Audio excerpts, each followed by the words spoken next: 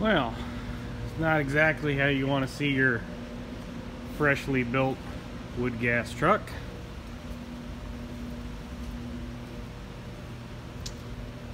So, well, if you remember over on the Drive On Wood forum, you already know what I got going on here. So these V10s, I really like them. There's lots of good things about them. I mean, horsepower, torque. With the OBD2 computer, now recently the ability to tune them, but I have this innate ability to break anything. So, what I got going on here, a while ago I did a video talking about breaking off one of the rocker assemblies. It's kind of a notorious thing I've actually found out these trucks do, and it's a combination of things that causes it. One problem mainly is that up until 1998 they used a 5/16 bolt for the rockers. They realized that this was a problem in the later trucks up until 2003. They upgraded the heads to a 3/8 bolt. Then they quit breaking the rockers. Then they had a problem with bending push rods. So what happens with these, and I don't specifically know why this is an issue, apparently V10s are just not well maintained. People don't do regular maintenance on them. And it's kind of dumb, but anyways, however it happens, lack of maintenance, these engines will sludge, and they do it badly. When I broke the rocker bolt off and I had my valve covers off, I noticed that in the heads, this engine is sludged really bad. I put a half quart of Marble Mr. motor oil in it, hoping to get some of that sludge broken up so I can get it out of the mill. And I put about another 1,000 miles on it. Probably about 4,000 miles worth of wood gas used and about 1,000 miles worth of gasoline, because I can't keep up with the wood supply. I've talked about that before with this truck. And that amount of mileage was not enough for the marble to be able to break down all the sludge that's in this mill. And the problem with when these sludge up, in the Magnum series of engines, they used a combination hydraulic and roller lifter assembly.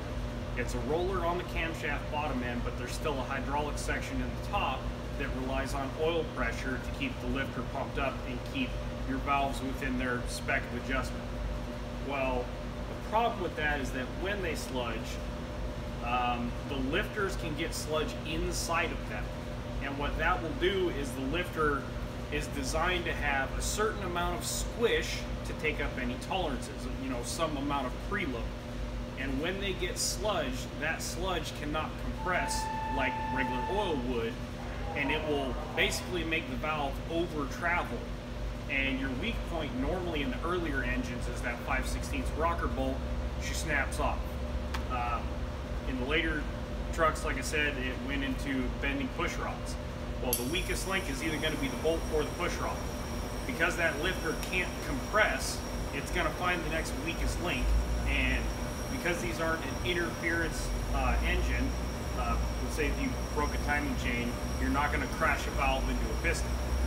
The interference comes in with the push rod over traveling and then over traveling the rocker, and neither the push rod or the rocker is going to let go. I already had one break. I know this engine is sludged, and I was driving it into work a couple days ago, and I started getting another misfire, and now I've got rattling noise in the top end again, so I'm pretty sure she broke another rocker bolt. Or potentially damaged the lifter, maybe bent the push rod. Not entirely certain, but I've got bigger problems than that with this truck, is that this being an OBD2 computer and my 94 parts truck, OBD1, this computer has been crapping out since I got the truck, and it's failed in a multitude of ways, and Dodges are, in my experience, in my area, I've replaced a lot of Dodge ECMs, or they call it a PCM, it's a powertrain control module instead of strictly an engine control module. I've replaced them in half-ton V8s, half-ton V6s. When I was working in an automotive shop before, I have replaced them on the V10s. I have replaced them in 318 and 360 Dakotas. I have replaced them in the 2.4 liter Neons, the 2.4 liter PT Cruisers. This is, for my experience, a fairly common failure. Now, because it's a PCM and it controls everything in the truck versus other manufacturers that have an ECM, a transmission control module, an ABS control module, all these different computers controlling individual things, these control everything.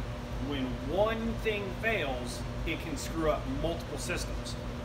The first failure I had with this computer, the computer provides ground signal to the fuel pump relay, and it quit providing that signal. That's why even before I would gas this truck, I ended up having to run my own ground wire to the flip switch in the dash to turn the fuel pump on and off. That was the first failure I had. The second failure I had happened probably 3 or 4 weeks ago, driving down the road, and I went to go kick in my cruise control.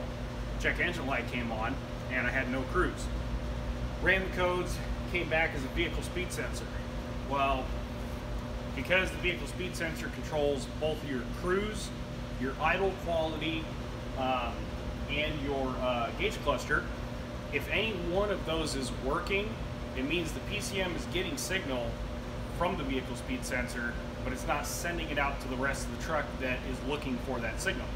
Now, because my speedometer was still functioning perfectly, I know the vehicle speed sensor is working, but the computer is not sending that signal out to let the cruise control function. More of a problem than that, that helps with idle quality massively. The truck wouldn't idle anymore. It would just, if you let off the throttle, it's gonna die. And I'd have to restart it every time I came to a stop. If I pushed the clutch in for too long, it would shut off. So I've got 2 different failures in that ECM already.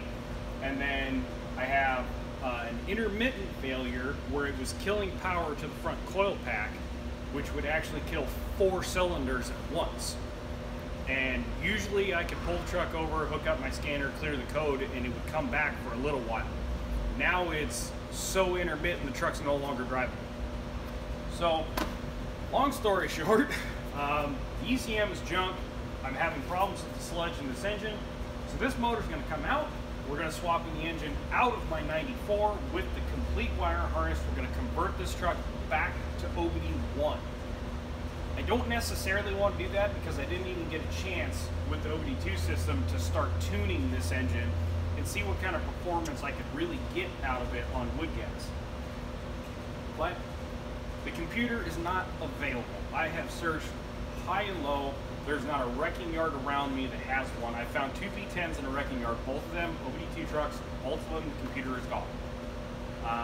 I've looked all over the internet, and the only ones you can find are 600 plus bucks, and they're used, they're on eBay, and they're a no guarantee. I know for an absolute fact my 94 ran like a rape date. So, this sludged up mill is coming out.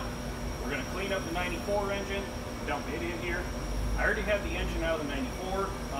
When this truck started frustrating me, I got a little carried away in pulling the motor out of the green truck. I broke a valve cover because these things are very, very tight in and out. Broke something else on it, I don't remember. Nothing terribly important. Basically, I had that thing hooked up to a forklift, and I got impatient. It came out at a higher rate of velocity than I wanted it to. Sometimes I get a little angry when I'm working on vehicles. So, taking a little bit more time pulling this engine out, and something that's a little bit annoying about the V10s, the way these trucks are engineered, you see there's like 1.5 foot that the cowl covers in the back. Well, to pull this engine out, they say that you're supposed to unbolt the core support, pull it out of the way like I have here. You're also supposed to unbolt the front cab bolts and tilt the cab back to get the engine out. I did figure out on the other truck, you can get away with pulling the intake manifold. There's no good way to put a chain anywhere on this engine because they don't have any factory lifting points. So to pull this one, I'm going to build a plate that bolts down where the upper intake plenum was. Should be able to balance it and get it out much easier. Little trick to getting them out, do not pull out the cross bolts in the motor mount. Loosen them and then pull out the bolts that mount the motor mount to the block. Leave the motor mounts in the frame rail and the engine will come out much easier. So the last couple things I need to do on this one, I need to disconnect my fuel line, motor mounts, head bolts, and bell housing bolts, and then rip the wire harness with it, which is not hard at all because I already have it disconnected here. I need to disconnect my O2 sensor and disconnect the main harness over here on this side, and it will all come out with the mill.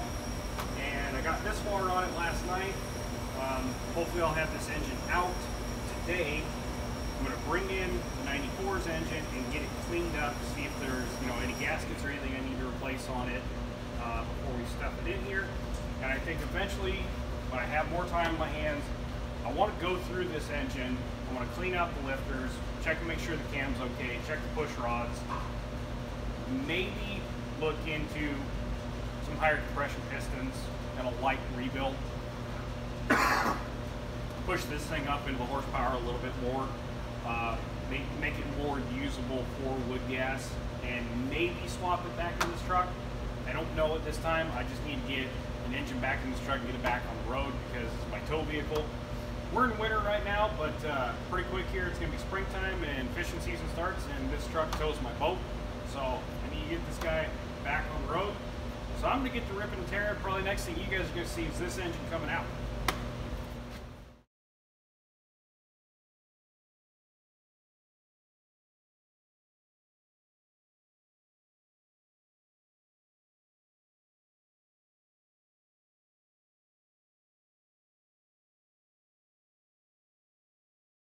Man, look at all that room for activities. That engine bay is massive. And that V10 sits way back in there. I just took my carburetor lifting plate for regular carbureted engines, re-drilled a 3-bolt pattern in it, bolted it down in the middle. I knew it was going to have to come nose out, but not too big a deal. Just put it on the front eyelet there and out she comes. I wouldn't say it's my best idea ever, but engine on a hand truck, well, it's handy to move around the shop. And here's the mill out of the green truck.